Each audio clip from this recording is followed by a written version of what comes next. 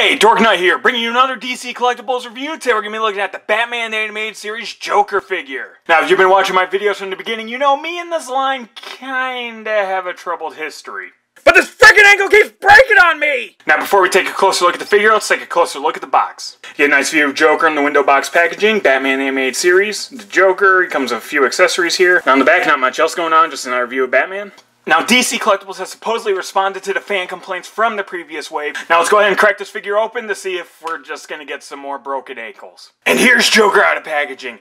Now, I really want to say I love this figure, but I think I just like it. But I really want to like it more, especially because this is my Joker. You know, big shock, you know, Joker is my favorite villain. You know, same as, you know, about 80% of everyone else. But this is my absolute favorite interpretation of the Joker. So I had really high hopes for this figure, and I guess maybe in a way there was no way it was ever going to live up to them completely. But I would have liked the figure to be a bit better. But still a good figure, so let's go ahead and take a closer look. Here's the Joker up close. Now, I really dig the look of the figure. I think it's a well-sculpted figure. I really like how it's painted. There is some things that people don't like about it, and I can see why. The main point of contention is with the head sculpt. It's not really a perfect representation of the animated series Joker before the new Batman Adventures. A lot of people are kind of saying that it has more of a Killer Croc vibe to it. A lot of people are pointing out various things, like how he kind of doesn't really have the cheeks here or anything like that. Now, while I can understand those criticisms, for me, I think this head sculpt really works for the animated series Joker. And also, I'm kind of considering getting two of these because it kind of looks like a new Batman Adventures Joker, too, and I think that's what the real problem is. It has a lot more of the sharp angles and sleekness that we saw in the new Batman Adventures that we didn't see in the original 3 seasons. Like how his profile is here. It does not read as animated series Joker. How angular his eyes are, and the simplicity of how the smile is done. It really reads almost more new Batman Adventures, which is why I'm considering getting two of these, because I don't think DC Collectibles is going to be doing a new Batman Adventures Joker, because not a lot of people like that design. So as this kind of weird mix of the new Batman Adventures and original animated series Joker, I think this figure actually really works. Now, I do agree, I wish the eyes were more yellow, as they should be in the original series, and this is a consistent problem with the crooked painted teeth. That actually is pretty consistent. I've seen some people's that looks like they're not quite so crooked, but this seems pretty consistent. And it's always this line, I think. I think it is always this line, which is weird. It's like, I guess it's a production error. Another point of contention is the hair. It's, again, not really the most perfect representation of how his hair looked in the animated series. Though, I guess you can describe them wings kind of came out a bit more, and they kind of had like 2 edges. This is very more simplified. Again, that's what I mean. It has more of a new Batman Adventures vibe to it.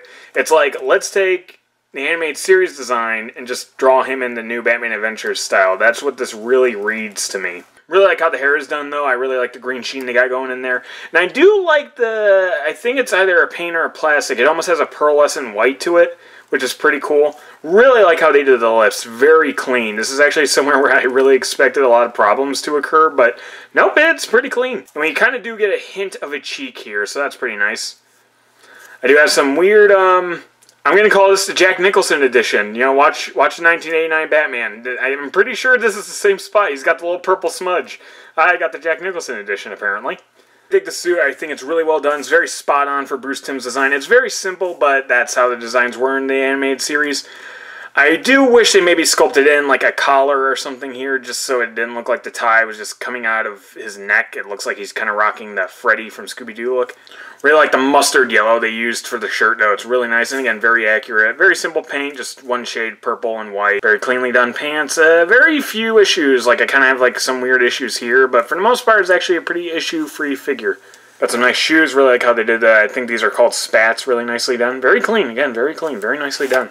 There's not a whole lot to say about the Joker figure, just because his design is pretty simple, which is why I think people are mad about the head sculpt. It's like, it's really the one thing you really had to get right. But again, I stand by, I think this is actually a pretty nice Joker sculpt. I mean, like, once you put it down, I mean, that is the Joker.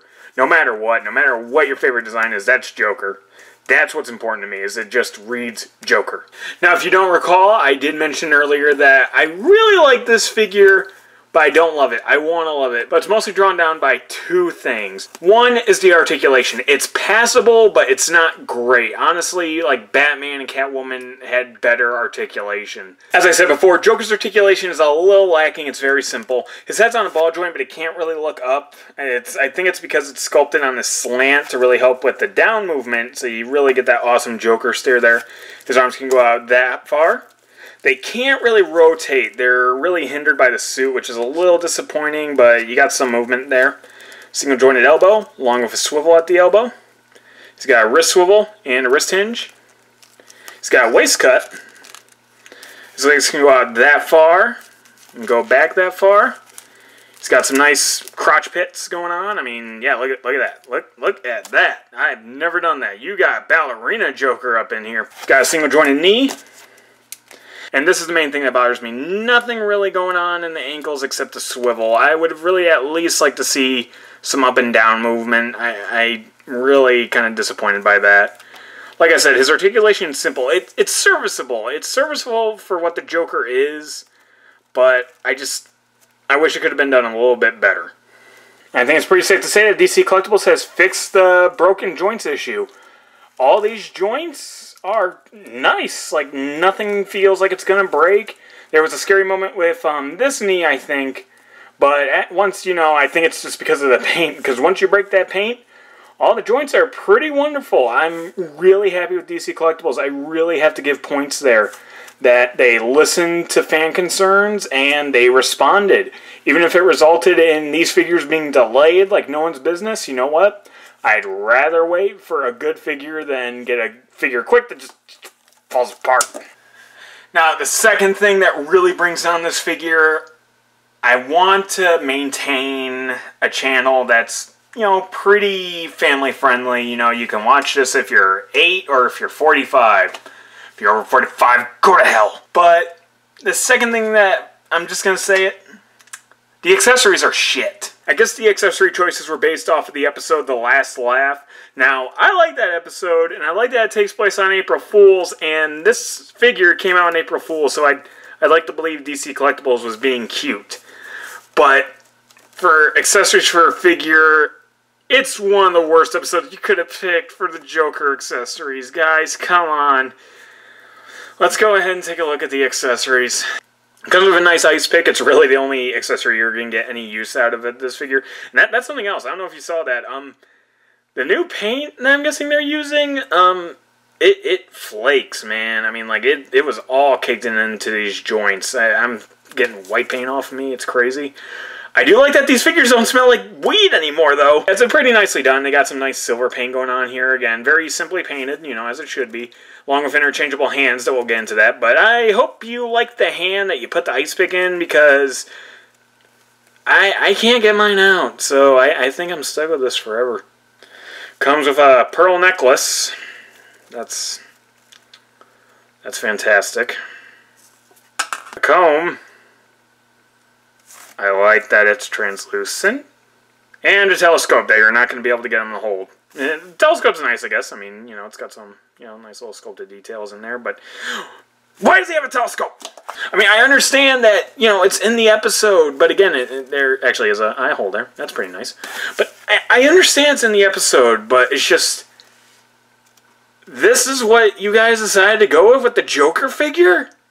This? I mean, this? Don't know what you guys were thinking. I just don't. I don't know what you were thinking. Just stop. Just go back to the drawing board, because these are lame.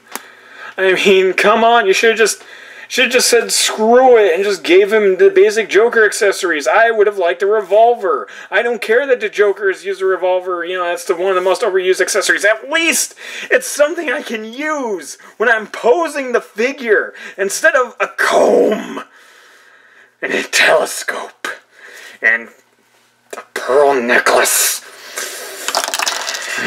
Joker also comes with this breathing helmet from the episode. You just kind of crop it onto his head like this. Yeah, fishbowl on the head. It's awesome accessory. And here's all the hands he comes with. Like I said, you better like which hand you pick, because it's gonna be stuck. They're pretty much all the same for each side, so we'll just look at one side each. Again, we have this. I'm pretty sure it's just for the ice pick. I think you probably get the comb in there. Because we'll find out, because I want to have Joker combing his hair. I just, combing his hair. Yep, there you go. There you go. Combing his hair. Joker combing his hair. Got another holding hand. I guess I'll put his telescope in there, even though you can't hold it like a normal person would hold a telescope. And a fist for each side. It does have a little bit of a purple bleed on there. Again, I guess I got the Jack Nicholson edition. Again, some more of that white paint. Man, it's in those joints. Be careful with these joints for the hinges because they're caked. They are very caked in paint. It's crazy. He also comes with your standard base for this line where you see the nice Bruce Timm turnaround. Again, you can see what I mean with the design of Joker here, that he has a much more rounded face than we actually see on the figure. Again, I mean, yeah, his face changed so much in even the first 3 seasons. It's actually pretty wild how many different episodes, because, they were done by different studios. A lot of time a different animation studio would take over for an episode, and they draw Joker a little different. So I think that's part of why the head sculpt kind of turned out like it did. I think Irene Matar, who is my favorite sculptor for this series, I think she was trying to kind of hit a happy medium, just every Joker design. Now, despite my moderately vocal issues with the figure, I do like the figure. I think DC Collectibles did a pretty nice job with this figure. Just wish it could have been better.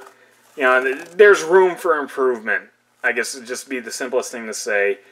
But it's still a very nice figure, and I'm very happy to have it in my collection. I'm just so happy to have an animated series Joker, because, I mean, this is my Joker. This is my essential Joker. I mean, I'm done with Joker figures now. I'm done. Just get out. Video's over. Not really. Keep watching. So if you want to pick this up, you can probably find it at your local comic book shop. That's what I did. Amazon.com or BigBadToyStore.com. So if you like this video, let me know. Leave a comment, a like, maybe even hit that subscribe button right over there if you want to see more videos from The Dork Knight. So until next time, stay dorky, my friends.